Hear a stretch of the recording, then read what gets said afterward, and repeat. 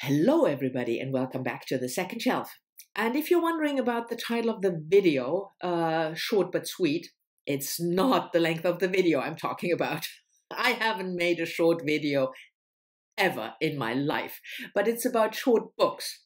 If you follow my channel, you probably know that in August, I again, like every year, I did a challenge I call 30 books in 30 days. So I tried to read 30 books in 30 days. I made a video about the tips and tricks. If you are interested in doing a challenge like that, whether it's, the 20 books in 30 days or the 7 books in 7 days, but a challenge where you try to read more than you normally read. I will leave a link to that video down below. And one of the tricks is that I read shorter books, obviously, because I'm not Steve Donahue. I can't read 30 900-page tomes in a month. But I don't want to read books just because they are short. Obviously, I want to read books because I want to read them. So what I do is if I come across a book that I really want to read, but that it's short, I put it on a list and then I collect these books over the course of a couple of months or a year. And in August, when I do the challenge, I read those because I don't feel, for me, it doesn't make sense to read a book just because it has only 90 pages. Anyway, a couple of you asked me when I made this video about the tips, yeah, I'm doing it again, like in the Friday Reads, the tips and tricks, what qualifies for me. First of all, if you do the challenge, you make the rules. For me, a book qualifies if it has been individually published. In other words, it doesn't matter whether it's 60 pages or 85 and how many words, and whether you would call it a novelette or a novella or a really long short story. As long as you can buy it as an individual book, it qualifies. And for me, also a short book, the books that I collect are around 100 pages, but not more than 120, preferably around 100 or less. Anyway, the first book I want to talk to you about that I read in August and that I really like, because the intention of this video is also to give you recommendations if you want to have short books incorporated in your reading for whatever reasons. These are the books that I can recommend. And the first one is this one, Elizabeth and Her German Garden by Vintage von Einem, no, by Elizabeth von Einem, published first in 1898. Elizabeth von Einem was a British novelist. She died in the 1940s, if I remember correctly. Let me check that. Maybe that is just bullshit I'm now talking. Yeah, 1941. It's not that bad, 1941. She was born in Australia, but she married into German nobility, von Einem, hence the very German last name. And she lived in Germany on the family estate in Prussia. And this is a highly autobiographical book, obviously, the name Elizabeth, about a year in living on that estate and trying to create a garden. So she reflects on what plants to buy and what things to do, but it's also about family life, about social life, about her husband, whom she calls the Wrath. And it's very sarcastic, especially about marriage, especially about the neighbors and the social life. I love it. I love that tone of voice. It was a pleasure to read. If you are into a combination of, sarcastic feminist writings from 1898, plus a lot of really beautiful description of gardens and nature, this is the book for you, for sure. The next book I can recommend to you is nonfiction, because there's also shorter nonfictions, which you would call, the essay form, a longer essay. But again, if it's published as an individual book, it qualifies. And this one has, I think, 60 pages or something like that. Ruth Oseki, The Face. I read it as an ebook, hence no physical copy to show you. Ruth Ozeki, of course, is a Japanese, American, Canadian author whom I absolutely love. She has a new novel coming out in September. I'm very much looking forward to that. I loved a couple of her previous books that I read. I haven't read all of her backlist, but she's certainly an author that I gravitate towards. And when I saw that she published an essay in 2015 that was short, it made it on the list immediately. Now, the premise of this essay is that she would look at her face in the mirror for 2 hours and then write down what she thought about, what she saw in her face, but also the sort of thought associations that came with it. I loved it. I thought it was really interesting to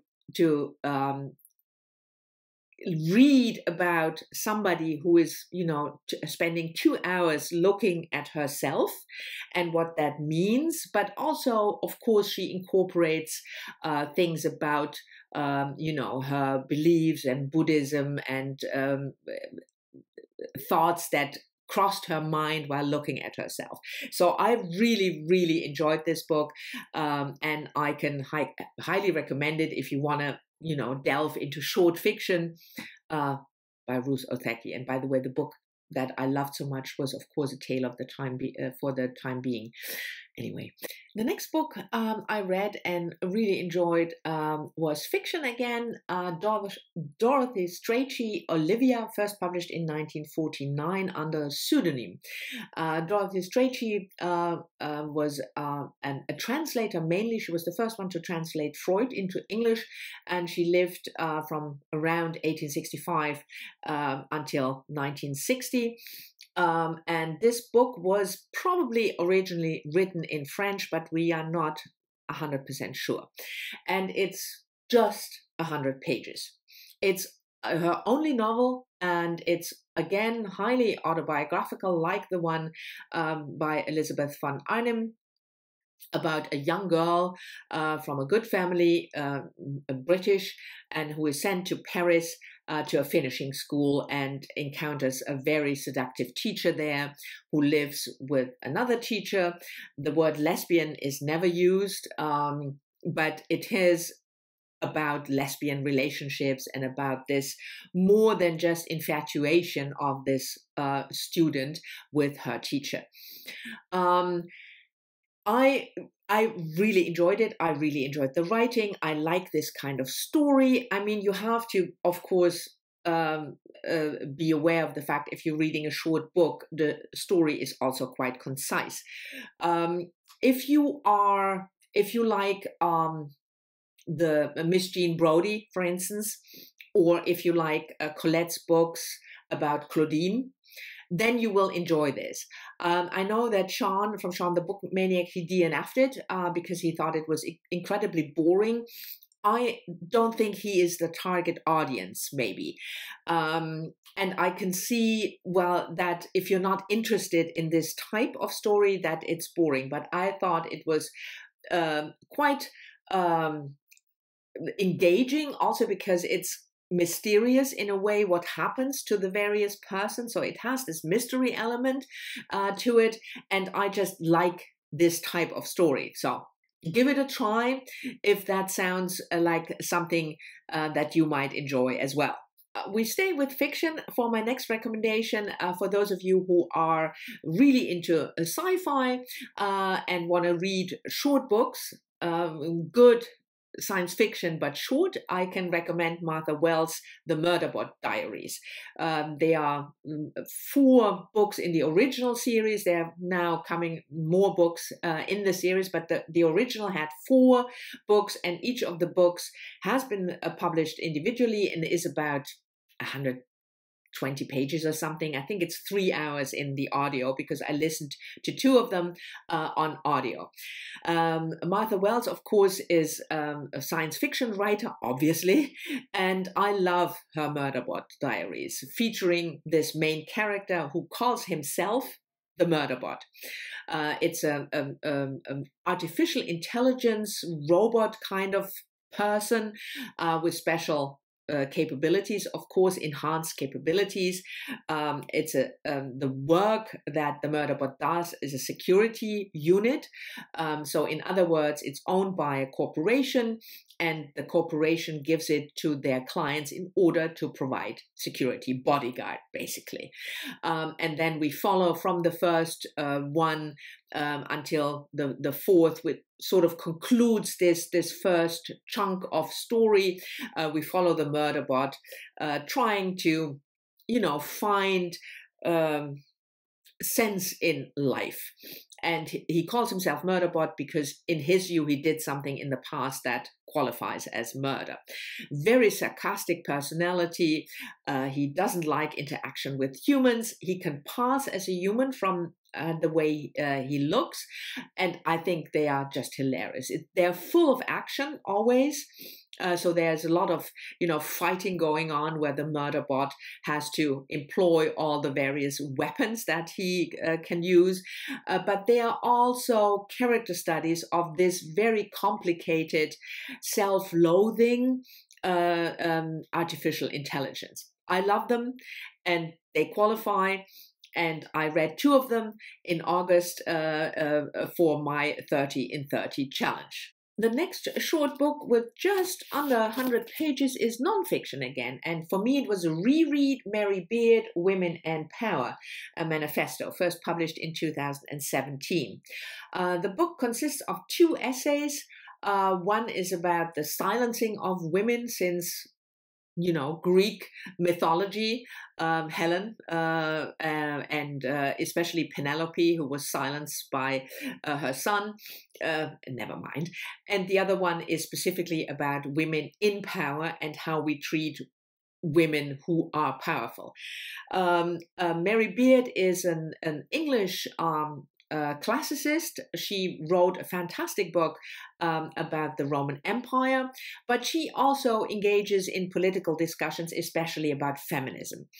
And like I said, there's 2 essays that she originally gave as 2 speeches, and I really like the look back that she employs in these essays to where certain stereotypes about women talking or about women in power come from and how old they are. If you look back at the Odyssey, Greek mythology.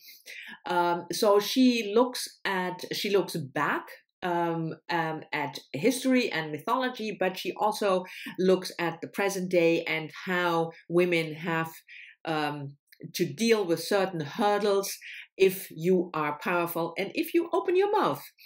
So if you are interested in feminism and want to have a short, 2 short essays about specific aspects of feminism, I can highly recommend this book. I give this book as a present a lot because I always feel if I give books as a present, it shouldn't be too intruding. In other words, I don't give a 900-page book as a present very often, unless I know the reader very well and she or he wants to have that book.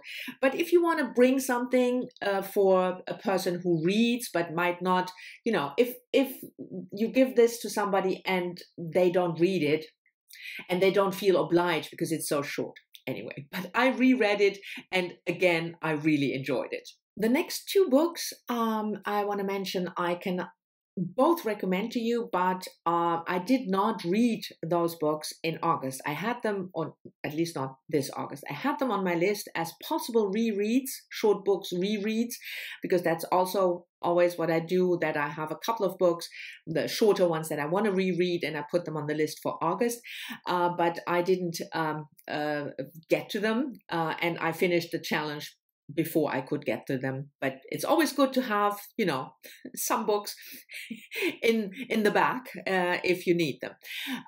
The first one is a book by a Senegalese author, and I'd rather not mispronounce her name, Mariama Bâ. So long a letter, translated from the French by Modupé Bodé-Thomas. The book was originally published in 1980, and the English translation about 9 years later.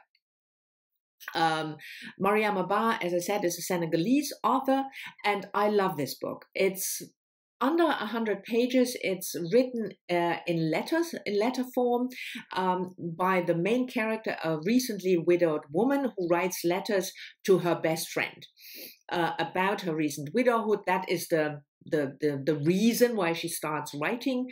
And then she talks about mourning, about grief, but also she reveals to her best friend something about the marriage who lasted for 30 years, the circumstances of her husband's death. There are stories of betrayal, of grieving. Yeah, I thought it's fabulous, and I really want to reread it, but I didn't reread it in August. But it's if you also want to maybe incorporate, translated fiction in your reading and want to try a shorter book by an African author, this one is a book that I would highly recommend, and yeah, I'm sure that you will enjoy it. I can't be sure, but I hope that you will enjoy it. And my last recommendation is, again, nonfiction, and again, would have been a reread for me, but I didn't get to it. And that is I Remain in Darkness by French author Annie Ernaux, translated from the French by Tanya Leslie, published in France in 1996, and in the English translation 3 years later, 1999. Again, under 100 pages. Ernaux, a French writer who mainly engages in autobiographical, non-fiction, autofiction kind of thing, and this one, I Remain in Darkness, is no exception. It's about the struggle with dementia of her mother, and the book is a chronicle in diary form about when the mother lived with Annie Ernaux for a time period before she had to be hospitalized. It's not a book that I easily would give to somebody not knowing maybe the family situation, because it is quite confrontational in terms of, she talks about also the physical aspects of the decay, the naked body of her mother. And if you are in a situation, where maybe a parent or an other elderly loved one goes through dementia, I wouldn't give you that book, because I had to know you pretty well in order to give you that book. But it is, if you're interested in a very personal account about a woman who takes care of an elderly relative suffering from dementia, and it's quite raw, then I can certainly recommend this book. It's a very good book. Hence, otherwise I wouldn't have wanted to reread it. But it's also not a book for everyone, if that makes sense. So there you go. But these are the books. Most of them I read in August, and 2 of them I didn't reread in August as I had planned, but I can still recommend them. Thank you very much for watching. I hope you enjoyed these short book recommendations. I'm looking forward to your comments as always, and I'll see you all soon in the next one.